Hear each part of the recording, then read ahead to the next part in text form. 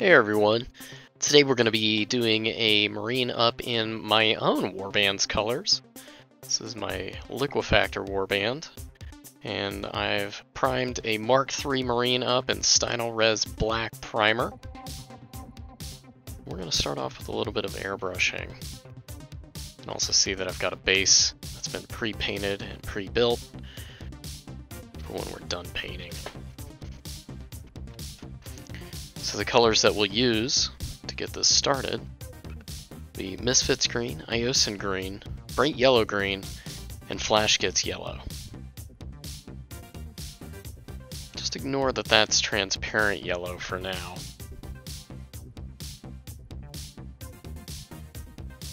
We'll start off with Misfits green to get a nice saturation layer down on most of the mini. We're going to be focusing on the armor panels. I mix all of my airbrush paints with a little bit of flow improver, at least about 50-50 at the least, and somewhere up to about 4 parts flow improver to 1 part paint. We're going to take this kind of thin, but just thick enough to leave a nice green tint to the majority of the model.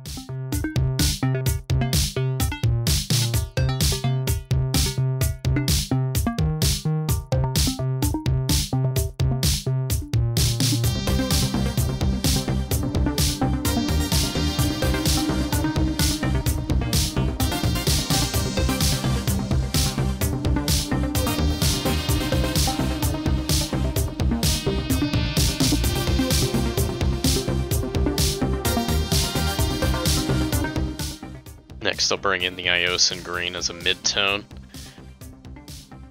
And I'm going to make this angled a little bit more so we leave some of the existing green alone and emulate some of the areas where light will fall along the legs, the shoulders, the head, the breastplate, and the gauntlets.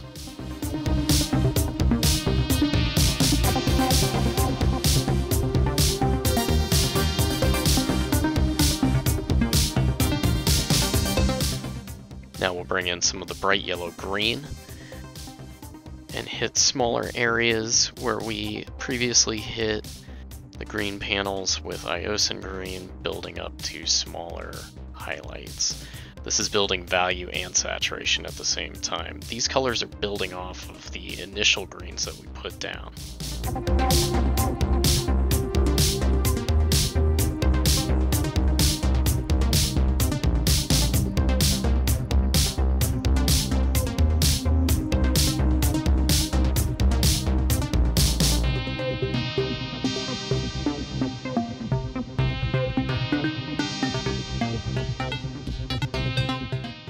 Now here I made a little bit of a mistake and thought I could get away with using some transparent yellow for the final layer. That's not quite what I need. What I need here is actually Flash Gitz yellow. I need something a little bit more opaque. So you'll see me stop, and I reload the airbrush here with Flash Gitz yellow. We're going to hit small areas around the green, but very, very thin here, so you might add more flow improver to Flash Gitz yellow. We want it to enhance the green, not overpower the green.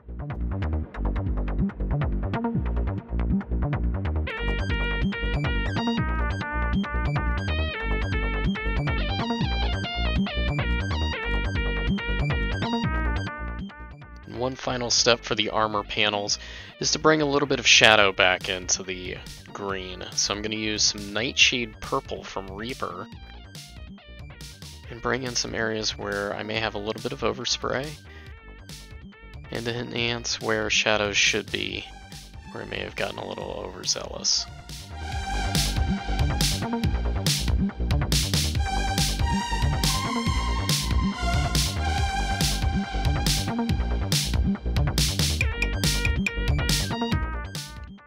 So at this point we've completed our green airbrushing for the armor panels, and we've got to move on to our metal trim. So for this part I'm going to be using some Vallejo metal color airbrush colors, specifically steel and aluminum. We'll start off with steel here, We're going to hit all of the trim, some of the conduit, some of the piping here, and a few bits on the bolt gun as well.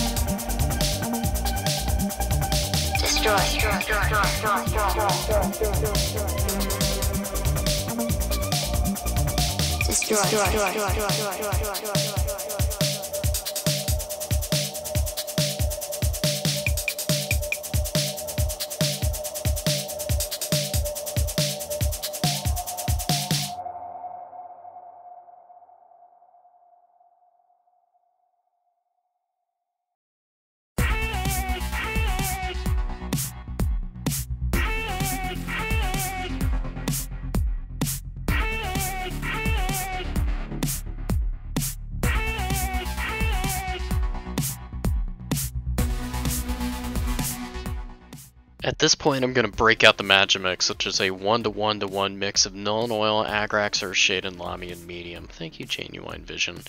And I'm going to put that in a couple of areas around the seal to get some recess shading. I'm also going to touch up a few more bits of the shield as I go.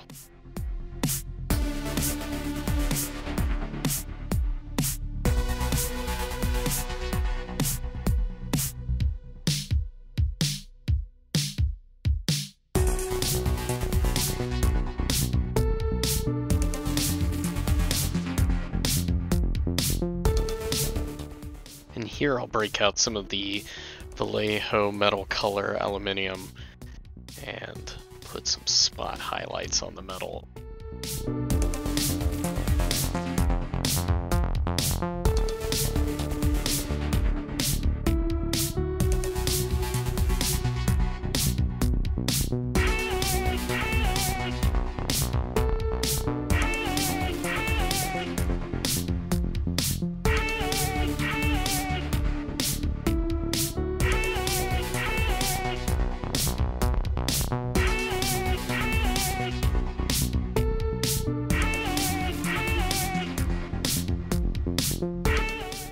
So that puts us in a great place for our metals. And we'll need to finalize up our green tones with some edge highlighting at this point. We'll go back and use some of our bright yellow green as well as some of our flash Git yellow. We'll use 2 colors here to make some blended edges.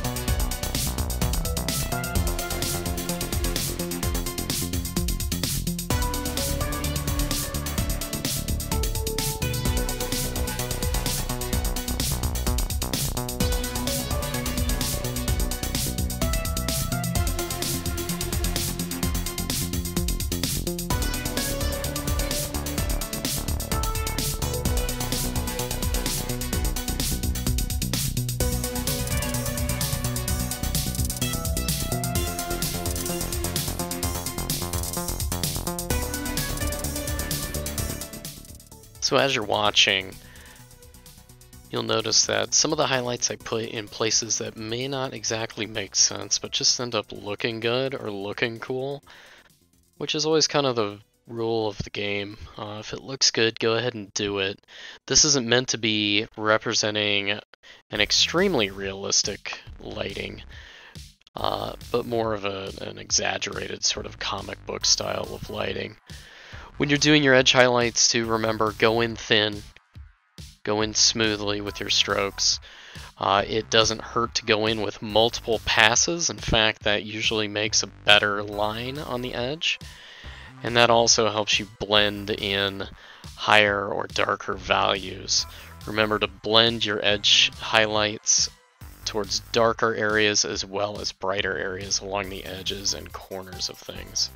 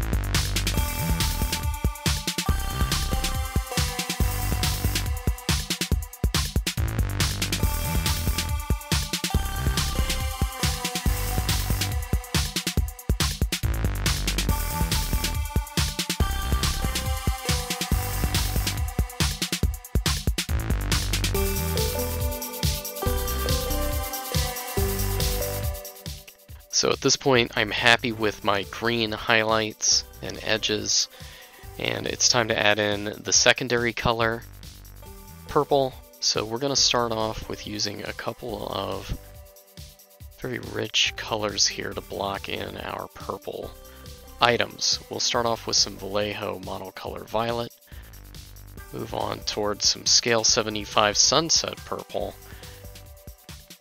some Citadel Emperor's Children, and also some Citadel Fulgrim pink to get these done. The tertiary color in the scheme, yellow, is more included here as a part of our edge highlighting. Sometimes we can include some additional items on the belt, or on the base, or horns, etc., to be yellow, but we don't have that luxury on this particular mini. This is just a plain bolter marine, so we're going to make the bolt gun purple as well as the eye lenses.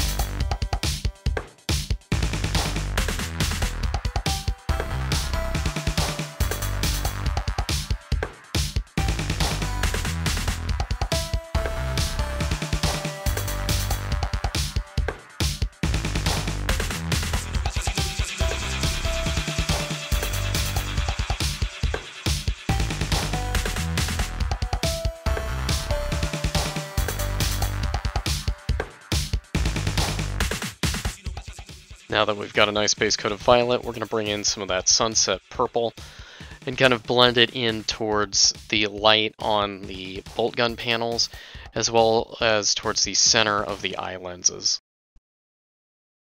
You'll notice I'm touching up some edges around the eye lenses and then muting them back down a little bit to give them some texture and depth. If you'd like to add some OSL, this is a good point to do so, but I'm just keeping this as a basic lens glow.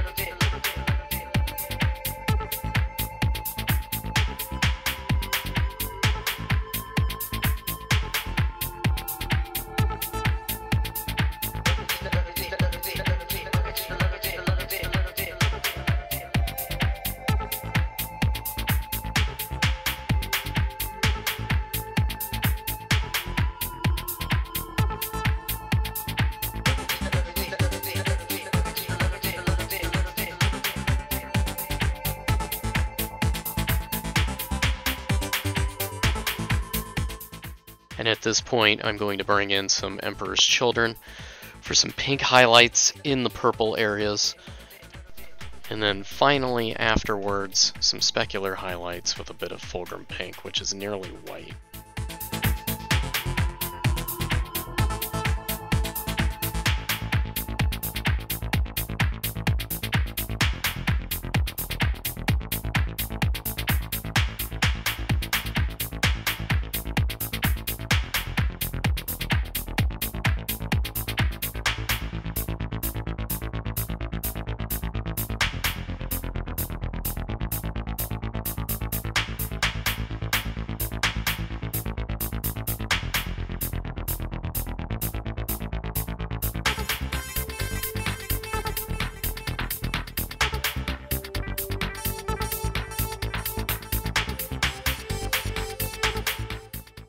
And now that we're done, all he needs is a varnish and a base, and he'll be complete. Let's pin him to a base. Boom. It's easy as that. It's been pinned. Not going anywhere. And varnished. So, that's how you do a Liquefactor Marine. How do you do your own warbands? I'll bring you another video next week.